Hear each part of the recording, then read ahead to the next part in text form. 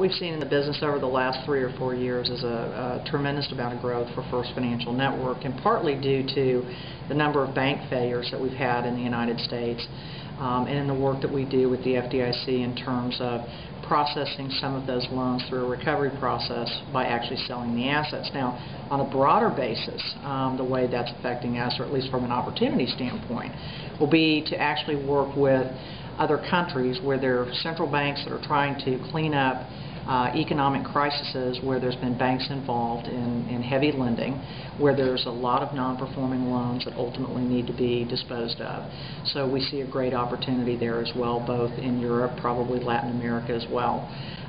So we're very excited about what will be involved there for us over the next few years.